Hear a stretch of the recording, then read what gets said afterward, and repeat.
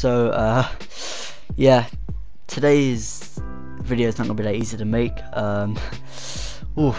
So the real question, obviously this is from the developer update. Everyone should know by now that Hex Undying got nerfed. Now there were some good reasons why it got nerfed, there were some bad reasons why it got nerfed, and it's mixed opinions in my opinion, and there's many debates about this of people agreeing with it being nerfed and probably many people disagreeing with it being nerfed. And the real question of today's title was, should it be nerfed? Now before I get into it, if you could drop a like and subscribe, I would really appreciate that. And yeah, let's just jump right into it. So obviously on Hex, Hex Undying could protect your any Hex totem you had, like Ruin, and you could literally have Hex Ruin 4 times, I think. So yeah, so if they take out your Ruin, I think if they take out your Ruin, your Undying, wait, I think is it if they take out your Undying, whatever, if they take out your Undying or Ruin, your Ruin gets transferred to a random Dull totem, and yeah, if there's 4 Dull totems left in the map, or 3, how much it fucking is, I mean yeah, 4, then that means you get 4 chances of having a Ruin if they don't take your Undying out. Obviously this is hugely RNG based, and yeah, I can kind of see why I got nerfed, because you can have it 4 times, and you know, as killer you had to use no skill to have all of that. It's not like Devour Hope where you have to get 5 tokens by hooking survivors and get them down. This, you have 4 chances by literally doing nothing, and I can kind of see why I got nerfed.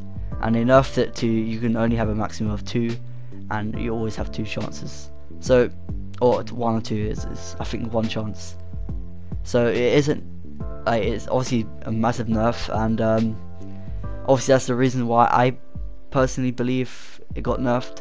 Now obviously I'm not happy with it getting nerfed, because I've only just started using it 4 or 5 days ago now. Yes, legit that late of using it, because I didn't realize how powerful it is when it works. It's magic.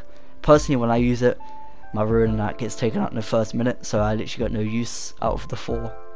So getting a 4 is not always likely, but yeah, I kind of understand why they did it. Obviously I don't like it, but it is what it is. So the answer to that question of today's video is yes, it should be nerfed.